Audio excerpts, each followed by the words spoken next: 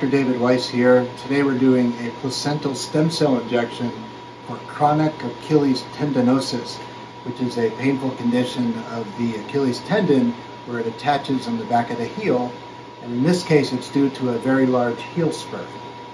This is our image, our fluoroscope, and right here is the spur. You can see that. The Achilles tendon is right in this area, and there's lots of pain. Traditionally, we would have to do a surgery for this to remove the spur and reattach the Achilles tendon, which is a very long, lengthy recovery with pain involved. And today we're going to use these injections to help heal this tendon. It doesn't get rid of the spur, but it makes the pain dramatically better and heals the tendon where it has been damaged.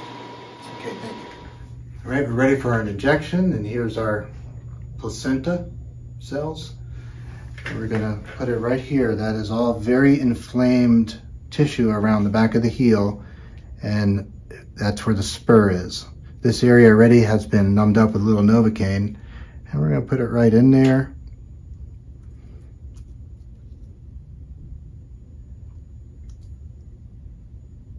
That's it.